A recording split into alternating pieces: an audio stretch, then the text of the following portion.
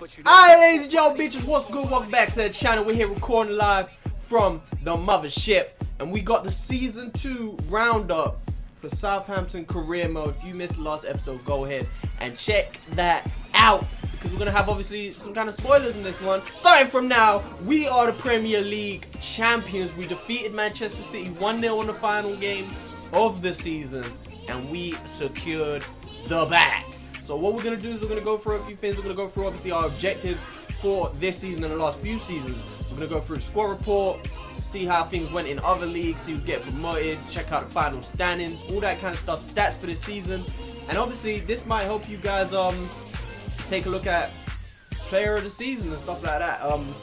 I mean, help your decision on player of the season, all that good stuff. So looking right here, what I might do actually is put the poll on this episode. I was going to put it on the final episode of the season.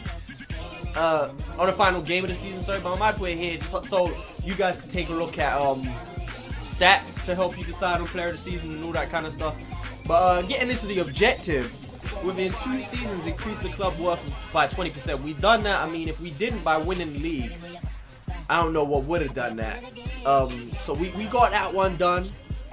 This was our first season to attempt it, and we've done it in the first attempt. Within 2 seasons, though, let's go to youth development, because we failed both of them. And those are high priority, and that's, I mean, I did say I was going to focus on youth, and that is something I want to do, but these are hard. Like, look, especially that long-term one. So let's look at short-term ones. Sign 4 youth players to the senior team in the same season they were scouted. Play them in 20 matches, either as part of starting 11 or coming on as a sub.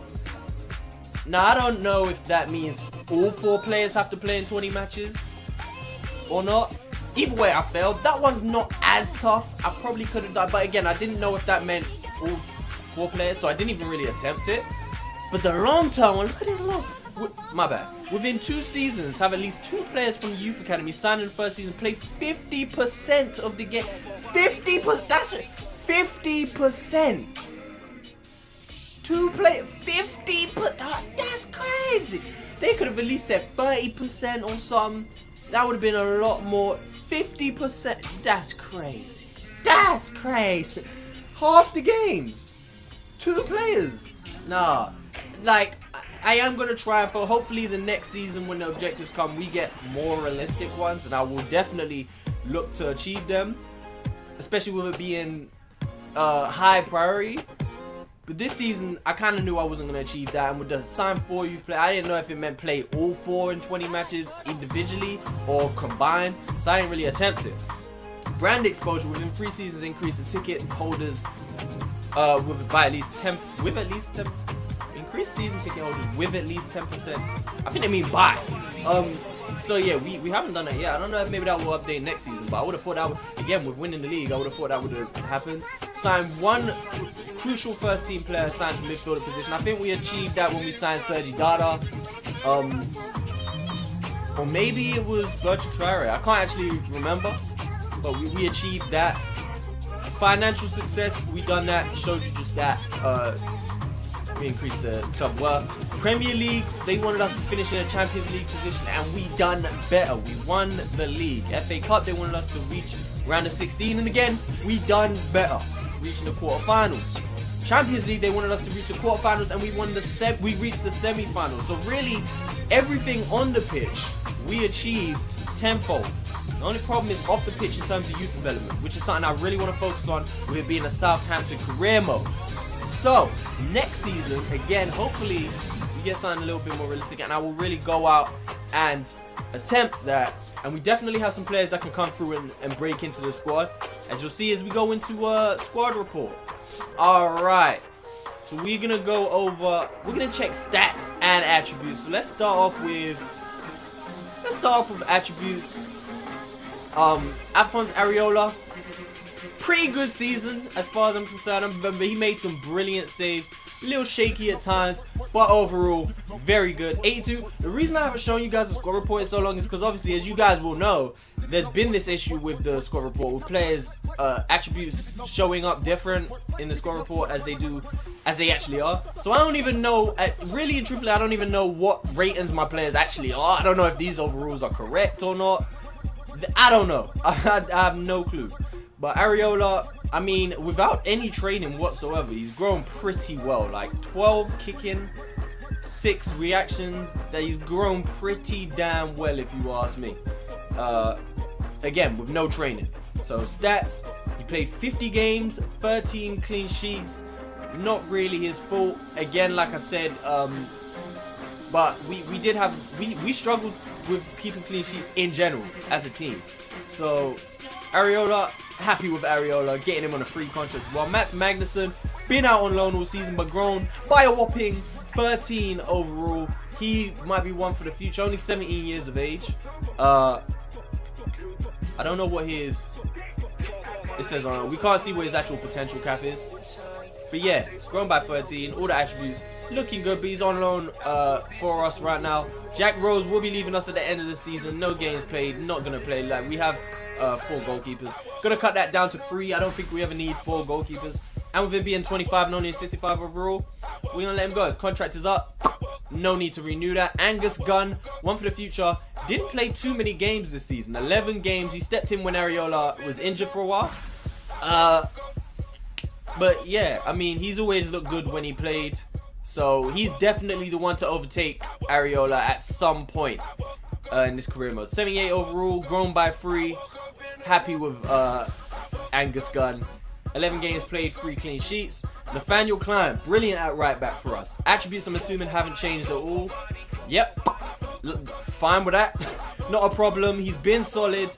41 appearances, 1 goal, 1 assist, 9 clean sheets. Nathaniel Klein doing his job. Cedric is another player who's going to leave us next season. He's joining Napoli, I think. Yep, Napoli. Cedric's I didn't really want to see him go, but I guess I kind of took too long trying to decide what to do with him. And he joined Napoli. His second half of the season was pretty good. He started playing a lot more. I say a lot more. He only played 7 games total, but I would have kept him.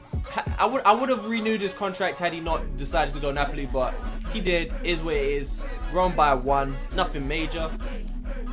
Jan Valery, still unsure about him. I don't know what his potential is, but that's the good thing, I guess. That's the whole point. Like, I don't know if he'll turn out to be a wonder kid or not, you know?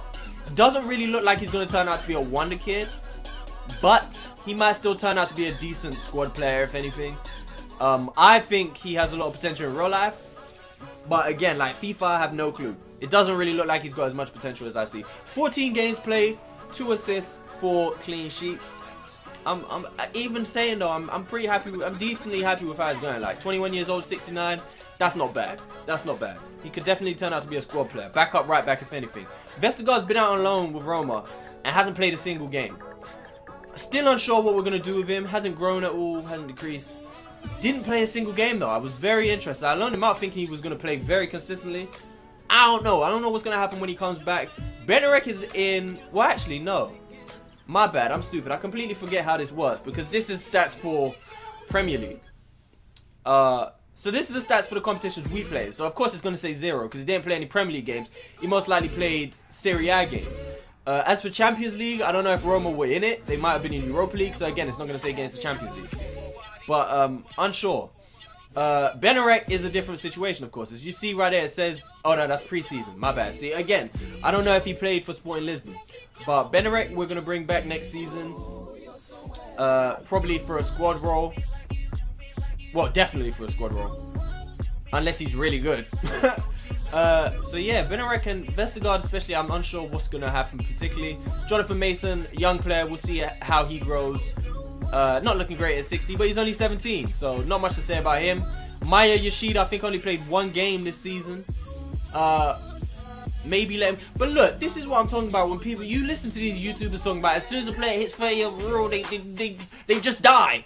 Untrue. It's just untrue. Like, it's just, look, he's 31, hasn't gone down at all this season.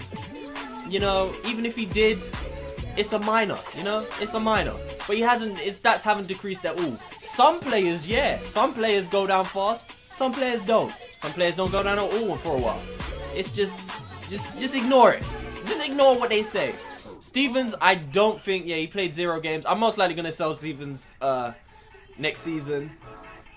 Yeah, didn't play a single game. Grew a bit, I guess, but didn't play. Wesley Hoot out injured for a few months. How long? How long? 4 weeks. So he'll be back for the beginning of next season. Played 38 games, 2 goals, 10 clean sheets. Was happy with Wesley Hoot. In terms of growth, a little bit. He's doing well. Jumping's gone up. I love that. Aggression's gone up. Love that. Reactions. Love that. Strength. And that's without training. So only 26 years old. Happy with Wesley Hoot. Gamer Rodriguez played brilliantly towards the second half of the season, especially after Hoot got injured. Very happy with him. 25 games, 3 goals, 1 assist, 8 clean sheets, and growing nicely at the age of 28. So yeah, I was happy with Gamer.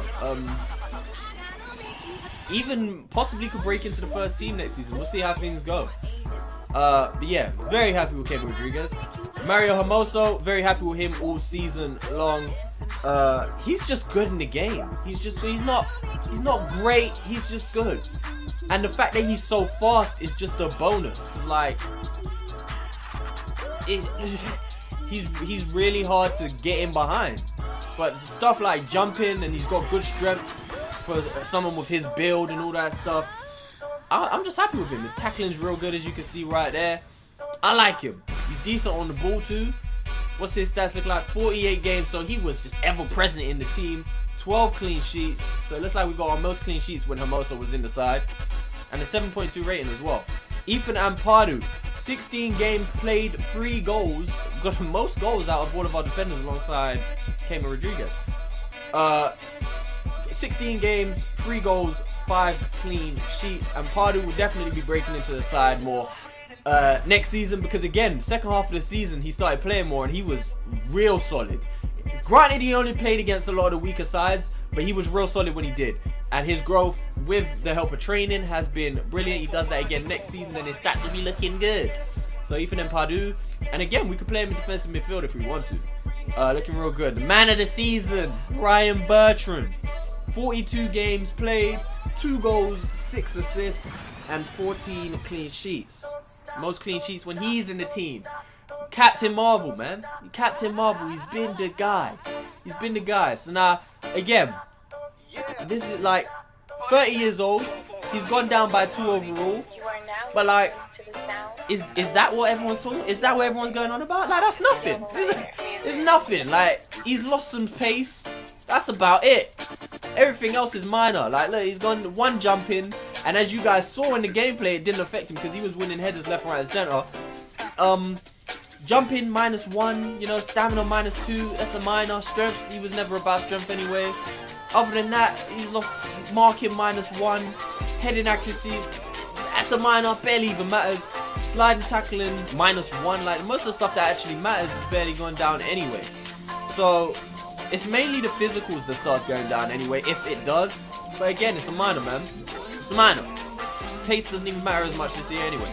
So, I mean, it's not like he's dead. It's not like he's gone down to a 71 overall. So this is my thing, like, if you can buy an 88 overall player at the age of 29, why would you not do that? Because, like, yeah, he might go down next season, but he'll still be at 80, 86. That's still a beast. like, why would you, if you got like an 87 overall 30-year-old, don't sell them. Why would you sell them? That's just stupid.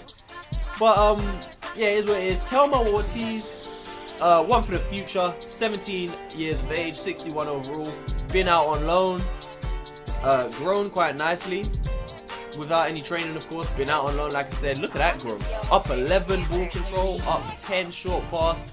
I like that, I like that. Matt Target didn't play many games this season, 6 games played, 1 assist, 2 clean sheets for him, and he's growing nicely again. With just a little bit of training. He's still only 24. Backup left back of the future maybe, alongside Telmo, until Telmo Ortiz gets ready to take that position. Ben Chilwell, left back for the future.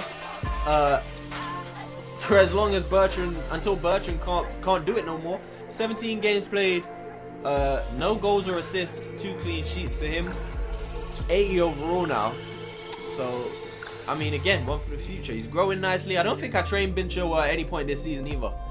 So he's just growing nicely by himself. I like that. That's what I love to see. I love players who are growing without needing to be trained. Romeo, not much to say about him. He does his job and he does it. He does it brilliantly, and he's growing a little bit. Love it, love it. Ever present again. 31 games played, 1 goal, 6 assists, and 8 clean sheets. Doing his job. Harrison Reed, only 3 games played this season. Growth a little bit. Not much else to say about Harrison Reed. Nathaniel Redmond, 33 games, 8 goals, and 3 assists. Started this season really well. Kind of faded a little bit, but I guess looking at his stats, he had a pretty good season. It was pretty decent. Came off the bench for a lot of those games though, to be honest. Not a huge amount, but a substantial amount. And again, he's growing well without having to be trained. So, and again, still only 26 years old. So I'm happy with Nathan Redmond's season. Fighting for competition, fighting for positions, which you can't ask for much more. Danny Van der Meer, one of the players I'm talking about who can break into the squad at some point, maybe even next season, to help with them youth objectives.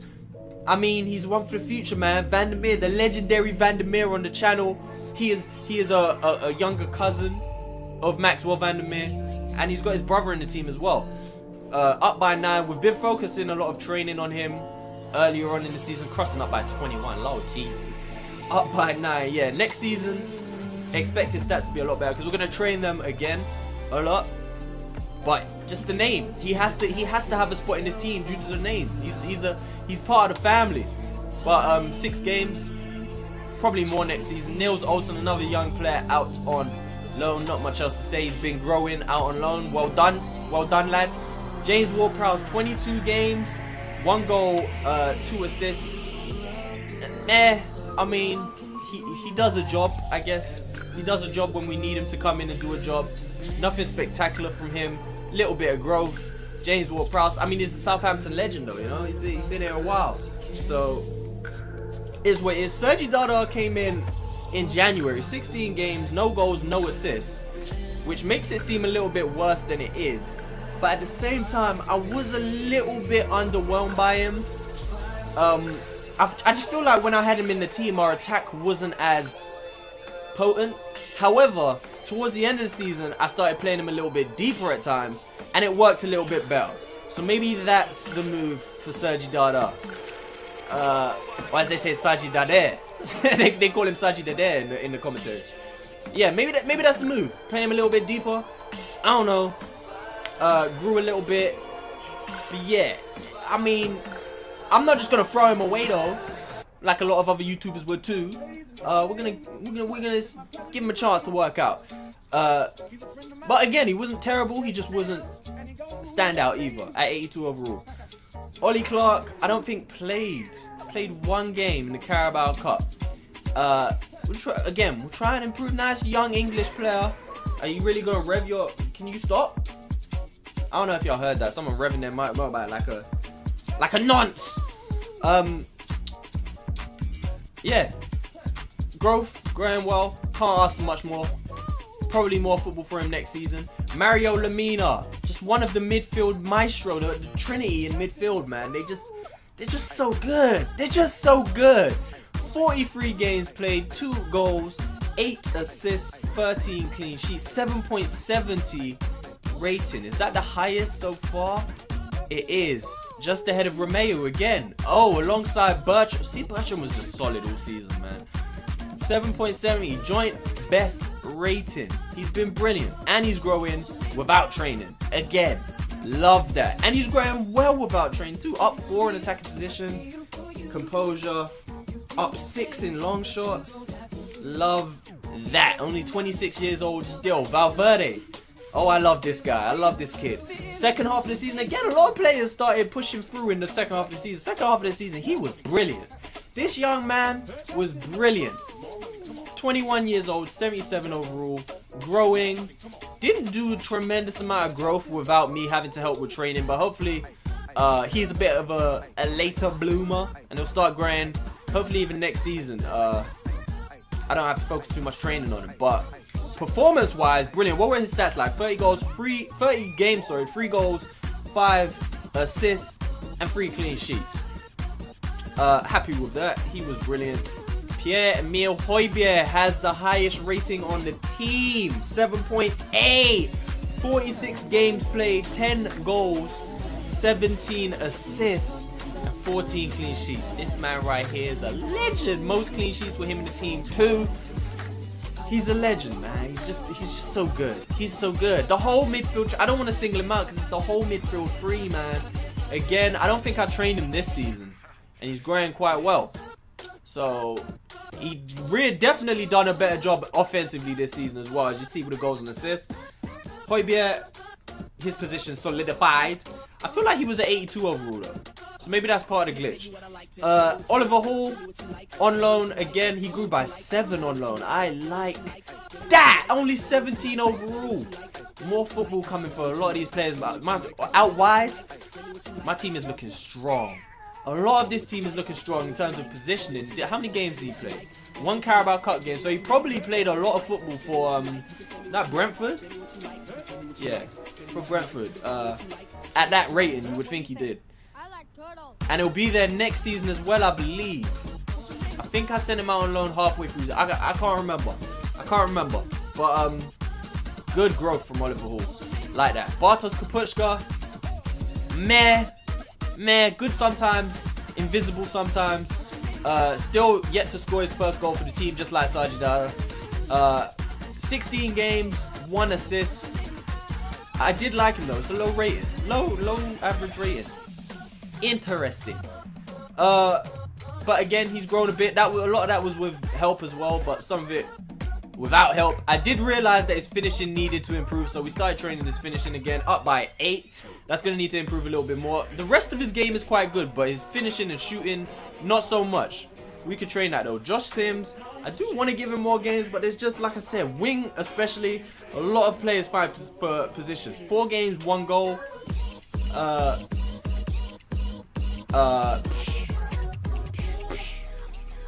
mean, some growth, you know.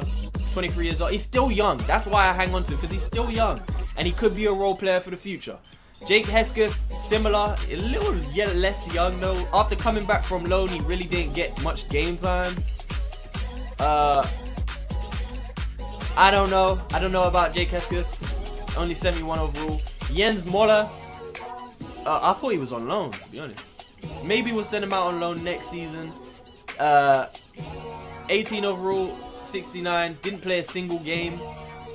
But again, I've said it before, a lot of these young players, they just won't make it into squad, even if they are really good. Because look, 69 overall, 18 years old, that's really good. But he just might not make it, you know. A lot of these players will be sold on. That's just the Southampton way. Not all of Southampton's young prospects end up playing for them. And like, a lot of them just get sold on. Part of being a team that grows young players is growing young players to send out into the world and flourish, you know. It's just part of the job. Cedric Venderlinden, out on loan all season, 17 years of age, grown quite well for a player out on loan. Grown really well actually, +5.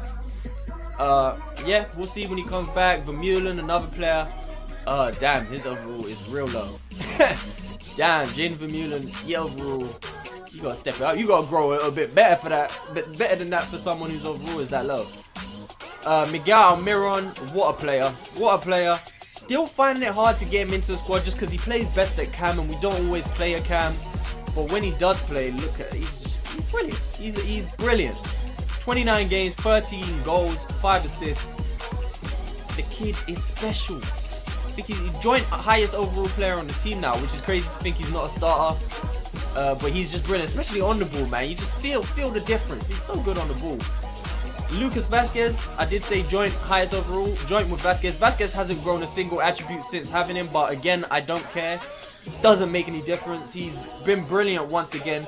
53 games played, 16 goals, 17 assists, and joint highest average rating with Højbjerg, 7.8. Bertrand Traore had a dry patch for a while, but overall he's been really good for us in his first season.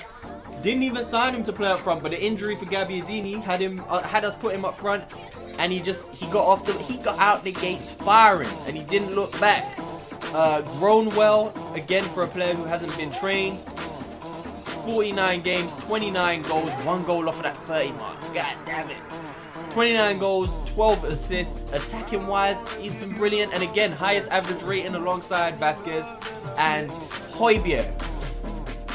Daniel Vandermeer, the brother of Danny Vandermeer, 19 years of age. Another one of the players we're going to try and bleed in, starting from next season, hopefully. Grown well thanks to our training, and that will continue next season. We'll continue to train him and his brother. He's only played 1 game this season. Is Charlie Austin, 13 games, 2 goals, 4 assists, down by 2. But again, look at that. Like, that's a minor. That is a minor. His pace has gone down barely. Strength has gone down a bit. Heading accuracy a bit. Dribbling a bit. It's nothing. I'm telling you, man, don't believe the hype. As soon as they hit 30 overall, they just start decreasing like crazy. Not true, man. Like, yeah, his overall's gone down by 2, but that's just a number at the end of the day, because you look at the attributes and they're barely changed. Like, it's not going to make a massive difference to the way he plays. Colm O'Donnell didn't play, but we recently promoted him, so not much to say about this young man. Again, one for the future. Northern Ireland International. We'll see how he grows. Ryan Brewster was out on loan at Girona. Can't really see much about his stats. Don't know if he played or not. But he's been growing. Again, another one for the future. Turned 20 now. Gabbiadini. You can't ask for too much more than him. He come back from injury and he played his bit part role off the bench sometimes. Started a few games and done well. 25 games, 9 goals and 3 assists. 7.3 rating. Happy with him. Woo! Woo! That's me. Growing a little bit. He's got that finesse straight. I can tell. Growing a little bit. Doing the job for us. Sofiane Boufal. Can't believe how good he was when he actually... all season, really. He was just really good. I wasn't expecting it. We gave him his chances. He took them. Every time he played, he took his chance. We ended up giving him a starting position. And he took it. He took his chance. 32 games, 12 goals, 7 assists. I'm just realizing this is going to be a longer video, but you know what? It's a wrap-up. We can take it. And he's grown. And he's grown. And he's actually one of our highest rated wingers. And he definitely plays like it. He's just really good. He's just really good. Harrison Brown, another young player, been out on loan at Lorient, 1665 overall. The boy is good. I got some good young wingers on this team. Damn. And then Jesse Rodriguez, another young player. I say young player. Another player who second half of the season played really well. Signed him this season, and to be honest, he just had a really good season. Not much else to say about him. 35 goals, 35 games. Sorry, 9 goals, 8 assists. Really good for a player who didn't start all his games. Came off the bench quite a bit. Jumped in when we needed him to. He's just really good. So generally, very good season overall for a lot of players. No one really had a bad season for us. That's an in-depth look at the team. So now let's look at the Premier League table. The final Premier League table. We are top 3 points ahead of Tottenham, and it was as close as it could have got. Champions League spots filled out by Man City and Man United. Liverpool take that Europa League spot. Chelsea, Everton, Arsenal complete. And then, I guess, Crystal Palace and Leicester complete the top 10. Going down, West Ham and Wolves survived. I kind of thought West Ham were going to go down. Nottingham Forest, Stoke City, and Aston Villa, the 3 promoted teams. I didn't want to see that happen. I didn't want to see the 3 promoted teams go down, but what can you do, I guess? You know, I see this because I don't want to see the 3 teams that got relegated last season come back up. So let's see how that works out. I'm pretty sure Newcastle are going to come up. Because I want the league to be a little bit different. So let's check out the championship. Newcastle probably won the league. See, Burnley, Newcastle are coming up. Didn't want that. But it is what it is. And then the West Brom, Swansea, Derby, and Leeds. Hopefully we get Derby up in it. You know, I love Derby. Who else got relegated with Burnley and Newcastle? Cardiff. Okay, they're not coming back up. That's cool. So we'll have at least 1 new team in it. So Derby, hopefully. If I'm a guess, I'm going to probably say it's West Brom. We're going to come back up. But We'll have to see. And then I guess the final thing we show you will be the top goal scorers. Bertrand Traore took it in the end. Mane must have scored a hat-trick in his final game of the season because he was not there. He was not there. Kane was second. So yeah, Bertrand Traore took it. 22 goals in the Premier League. Hopefully he can do better next season. Assists, Eriksen took it. So Højbjerg really slowed down with assists in the Premier League towards the second half of the season. Because he was quite a little bit ahead. So Eriksen took that. Sorry, took that. We didn't get clean sheets because we struggled for clean sheets all season long. So that's it for season 2. This is a 30-minute video. God damn! Oh yeah, we haven't checked actually. Player of the month for Sadio Mane. Player of the month for... Oh, the shortlist that is. For May. Valverde is in there. See, he had a good... That boy good. Player of the competition, Champions League, Lucas Vazquez. We win the Premier League title. So, are we going to be able to see who the player of the competition for the Premier League was? No, I think I probably missed that. But that is the end of this season. Let's go ahead and let's simulate and let's kick off season 3. And I will see you guys there. Hope you guys are ready. For now, peace.